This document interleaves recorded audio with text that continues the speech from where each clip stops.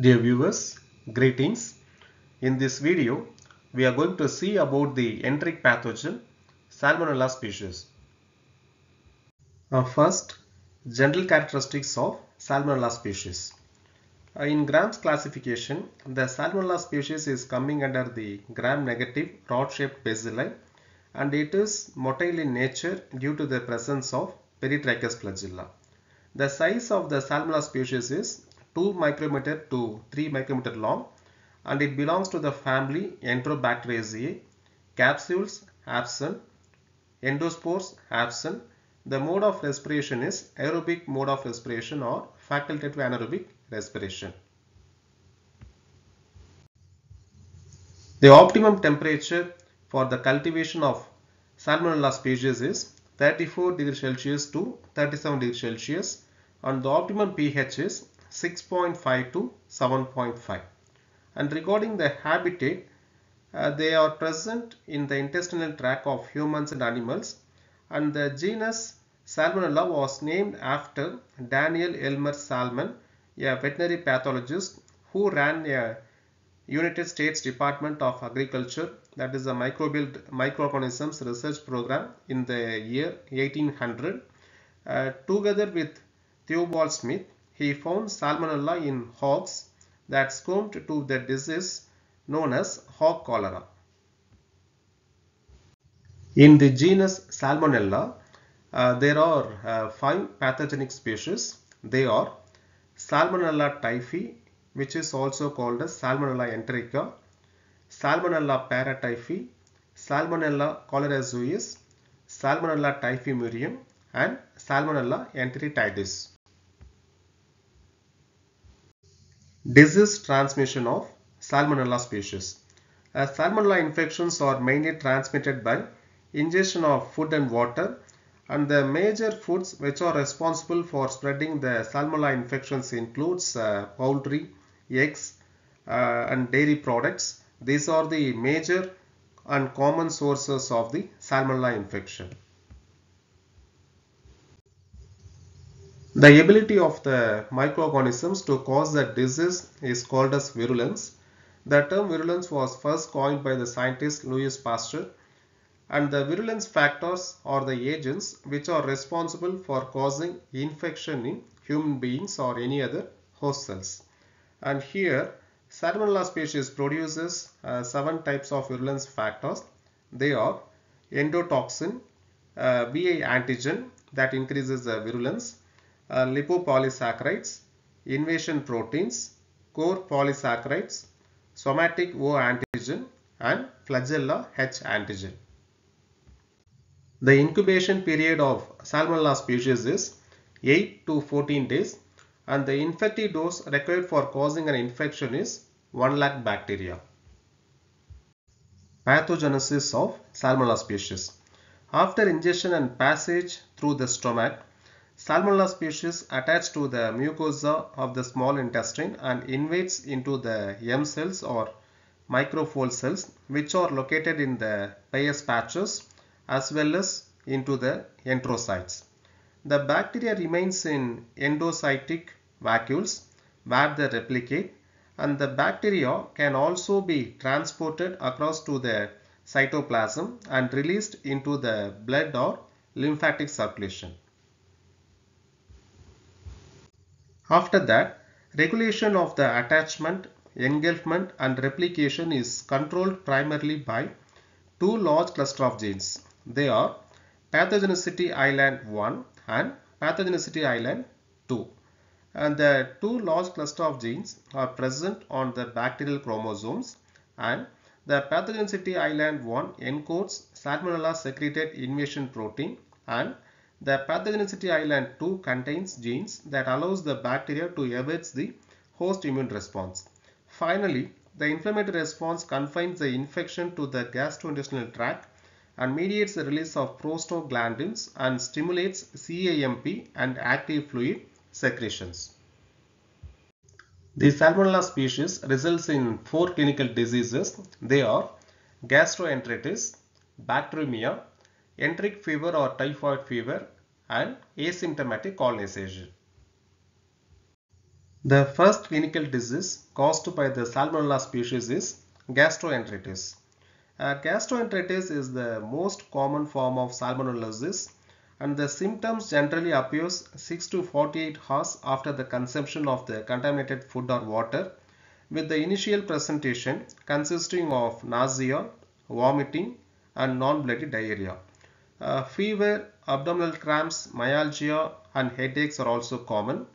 Colonic involvement can be demonstrated in the acute form of the disease, and the symptoms can persist from 2 to 7 days before spontaneous resolution. The second clinical disease caused by the Salmonella species is bacteremia. All Salmonella species can cause bacteremia, although infections with Salmonella typhi, Salmonella paratyphi and Salmonella choleraezois more commonly lead to the bacteremic phase. The risk of Salmonella bacteremia is higher in pediatric and immunocompromised patients like HIV patients and sickle cell patients.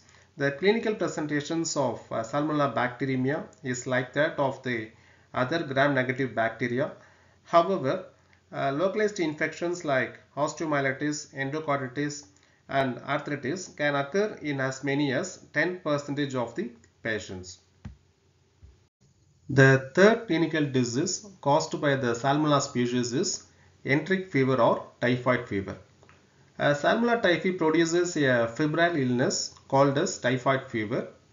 A milder form of typhoid disease referred to as a paratyphoid fever is produced by Salmonella paratyphi A, Salmonella paratyphi B or Salmonella scrotumulari, Salmonella paratyphi C or Salmonella Hirschfeldi.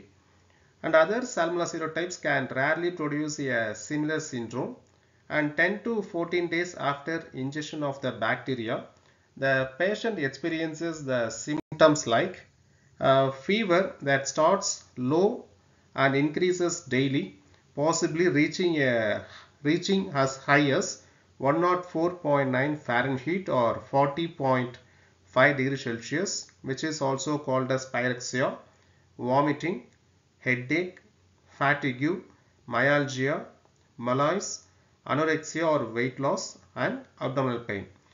These symptoms persist for 1 week or longer and are followed by gastrointestinal symptoms.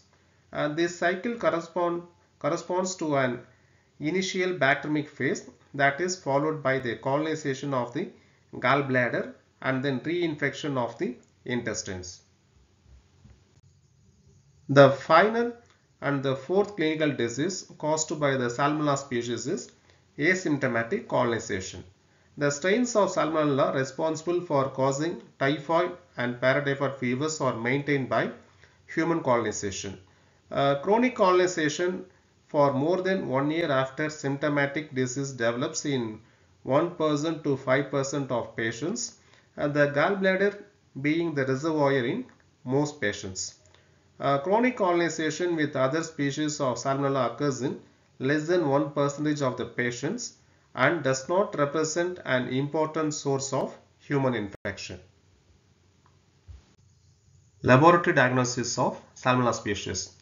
The first diagnostic method is microscopic examination. Under gram staining, the Salmonella species was observed as pink colored gram-negative rods, and in motility test, the cells are actively motile due to the presence of peritrichous flagella. Next, colony morphology on culture medium. In nutrient agar, Salmonella species colonies are circular, low convex, smooth, grayish white and translucent.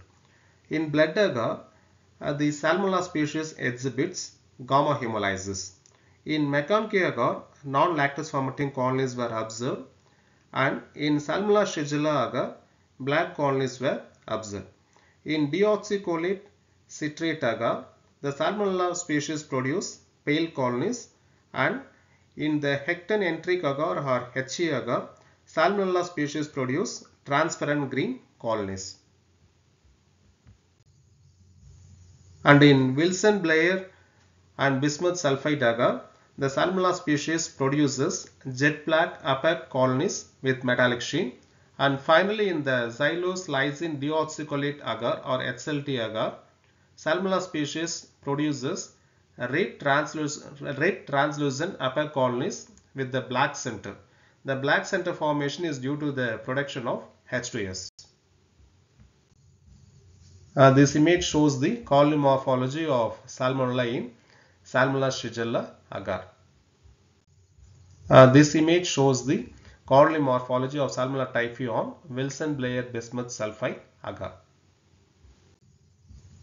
This image shows the colony morphology of Salmonella typhi on HLD agar or xylose lysine deoxycholate agar. And next, the biochemical test based identification.